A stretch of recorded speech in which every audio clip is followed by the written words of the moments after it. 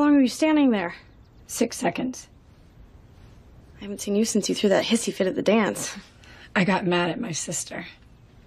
Remind me never to cross you. So what's up? I have a session with your mom today.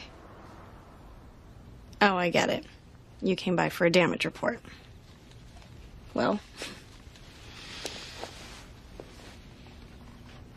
you look awful. Wow. Blunt. Does it hurt? Oh, it looks worse than it is. I just hope the cops nail the bastard who did this. The police? You know, blue hats, shiny badges. Why would they be involved? Last time I checked the statutes, assault was still a crime. A crime? Yeah. Plus, the creep who did this stole the necklace Declan gave me, and I want it back. So, are we done with 20 questions? I only asked 4. Right.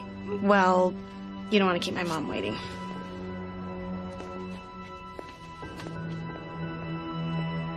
Lori seems fine.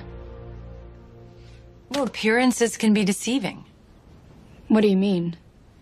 Well, sometimes people project what they want others to see, even if it's not an accurate representation of who they are. We can be different than who we appear to be.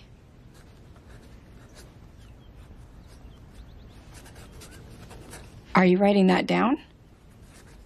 Not exactly. Sometimes I record what you say. Other times just my thoughts and impressions. About me?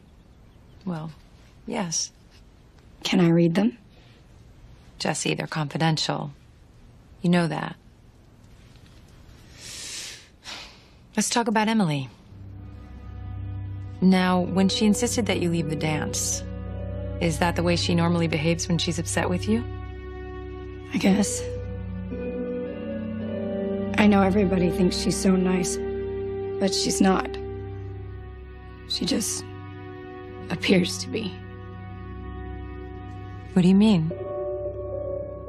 She's always saying that she's in control, telling me where to go and who to be with.